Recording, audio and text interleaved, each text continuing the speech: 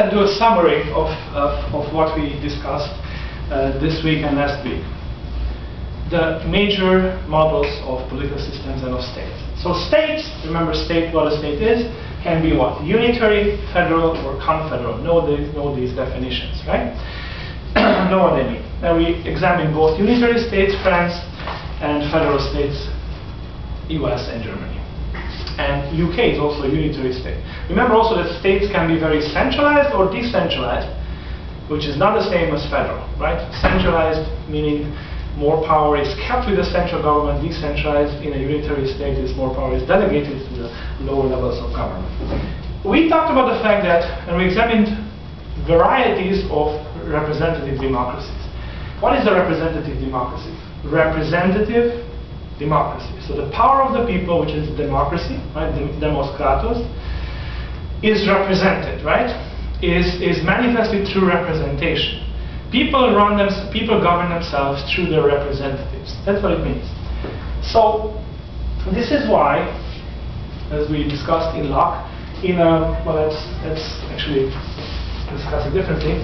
In a representative democracy, in a modern state, the people, or whatever the component units are, maybe people and regions, right, in the federal system, they govern themselves, which means that they send representatives to create the rules, to make the rules that will govern their lives. This is the process of what? Election, right? When you choose who will then make the rules for your life. Governing, which is what governing means.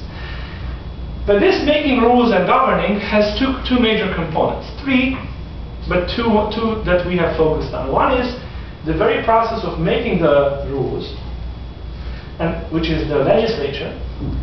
And there's the process of applying the rules, which is the executive.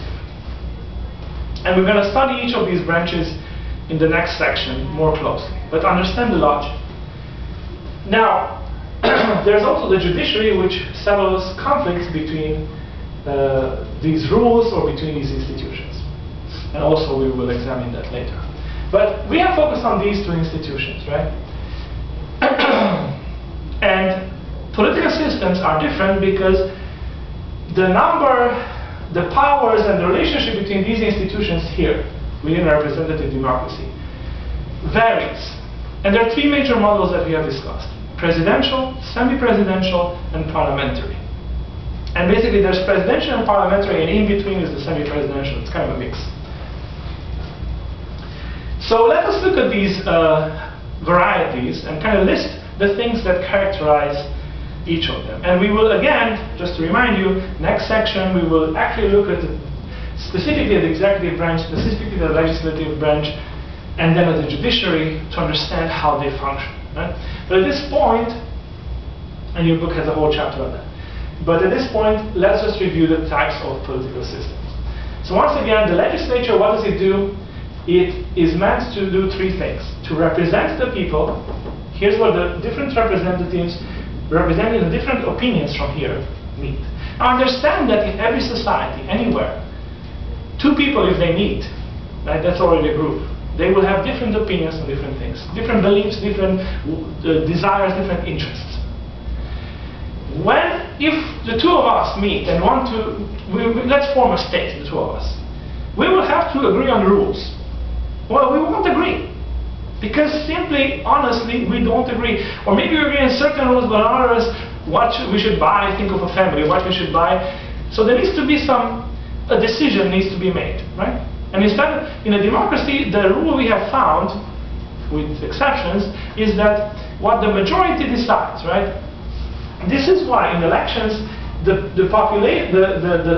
country, the people, or the people and the individual units, let's say regions, they send their representatives, representation, through elections, and in order for these different types of interests to be represented, right? And it is here in this institution that those different interests are negotiated.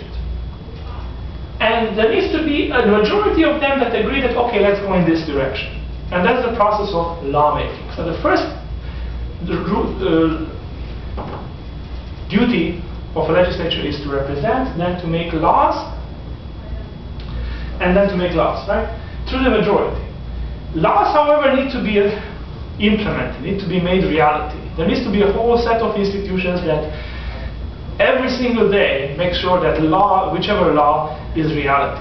Think of the fact that, think of, street lights, traffic lights. Traffic lights need to function every day, every single day, right? Or let's think post office, the postal system.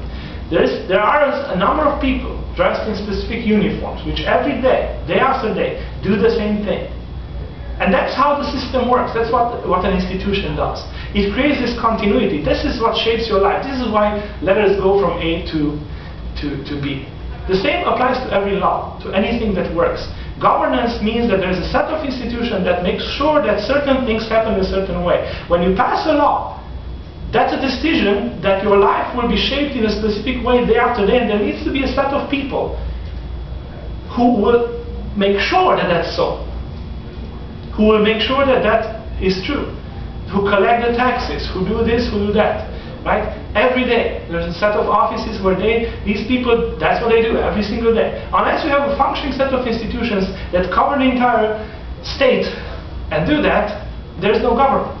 Government means that it's not just a bunch of people somewhere. Government is a set of institutions penetrating the entire state, from local to region to national, who every single point of that state, they make sure that that thing happens.